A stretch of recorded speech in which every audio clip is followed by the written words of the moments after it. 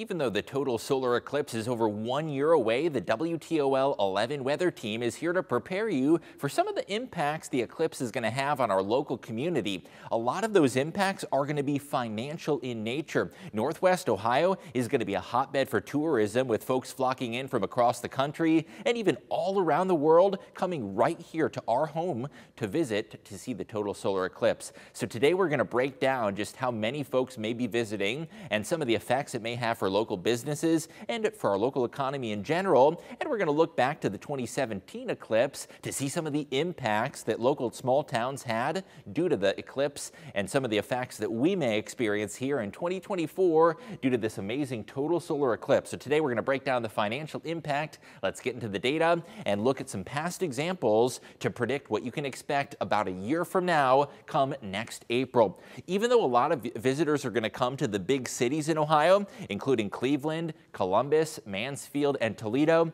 it is really the small towns that are going to benefit the most. The reason for that is a lot of these small towns in Northwest Ohio, they just aren't hotspot tourist destinations in general. That being said, that is going to change this year. In 2024, a lot of those small towns in our region are going to be popular tourist destinations for folks who want to get the best view of the eclipse. It's not always the big cities that have the most minutes of totality. Sometimes small towns, and we're going to talk about a few of those, including Forest, Ohio, some of those towns will happen to have the best view for the longest duration of this magnificent total solar eclipse. There are going to be millions of cross-country tourists, some of which even coming from other countries to see this total solar eclipse, which is really a once-in-a-lifetime spectacle for many individuals. That revenue is going to be tremendously beneficial for the small businesses in our area and for the local economy. There are some tourists who can spend thousands of dollars and spend a lot of time saving up money to make this an incredible and memorable trip.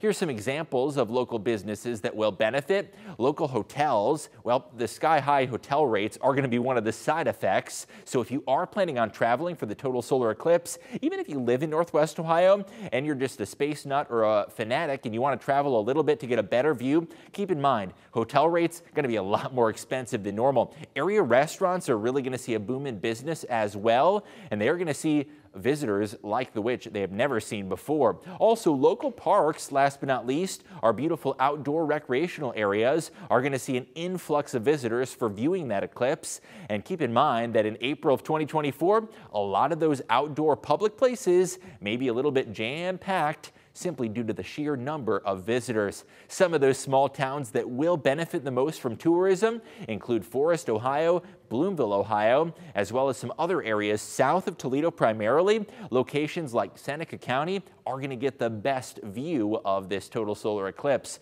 Forest has a population just a hair over 1,000, and Bloomville a population of 867 based on the latest census data.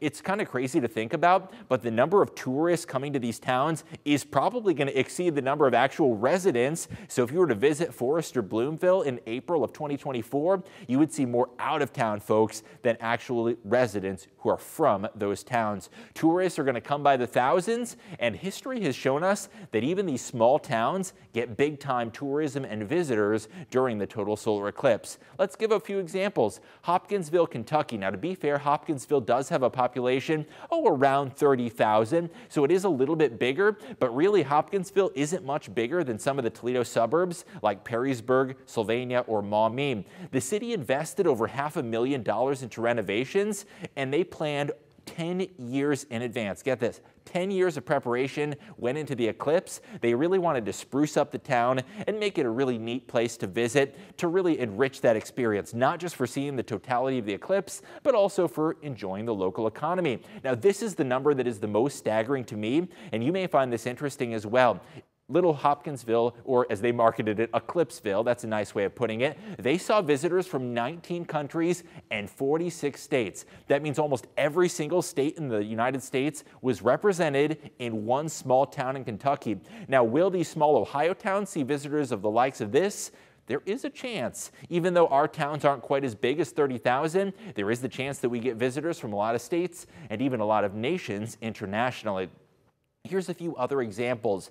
The last time we saw a total solar eclipse in the United States was in 2017. Now, Wyoming might not strike you as a popular tourist destination. Sure, there's a lot of winter recreation to be had there and a lot of beautiful sights to see, but the eclipse brought in massive amounts of tourists and revenue.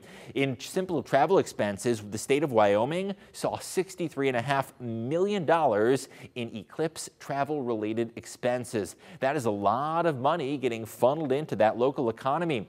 Tourism was predominantly from out of state. Now that's a noteworthy number because if 75% of tourists in Wyoming were from outside the state, there's a good chance that most people coming to Ohio are also going to be from out of state. Sure, we're going to have a lot of people driving in from Michigan, from Indiana, from Kentucky. However, there is the chance that some come from far away, even from the west or the east coasts. Last but not least, Wyoming saw $3.8 million in local tax revenue, and that's going to be another one of the nice benefits for our local economy is simply the amount of income tax as well as the amount of tax on things that are purchased and the amount of tax on things like just going out to dinner or hotel rooms as well. Casper, Wyoming is one town that saw some incredible impacts from the last total solar eclipse, namely that came in the form of hotel rates. Typically, if you want to stay in Casper, you can get a hotel for as cheap as $65 a night, even $195. That'll get you a pretty nice hotel in Casper. Now, during the total solar eclipse, those numbers just went through the roof. Can you imagine this? $900 to $1,300 per night? That is what hotel rooms cost during the last total solar eclipse, and it has to do with basic economics. The demand was incredibly high, and the supply was very low. Now, there's only a finite number of hotels and hotel rooms, especially in smaller towns. Even though Casper's a little bit of a bigger city, there was only so many hotel rooms to go around, and when you have a lot of folks vying for a small number of an item or a commodity, the price is going to go up, and that's what we saw. Simple economics right there at work. Now, 50% of eclipse tourism is typically from out of state, sometimes up to 75% as we saw in Wyoming. So generally, that's what you can expect in 2024.